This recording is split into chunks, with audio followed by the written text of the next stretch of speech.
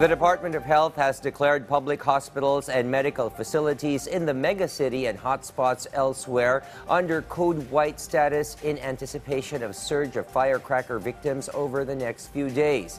ERs will be prepped to a T for 10 to 50 victims, facilities maximized, manpower and staff on full duty, and logistics fine-tuned.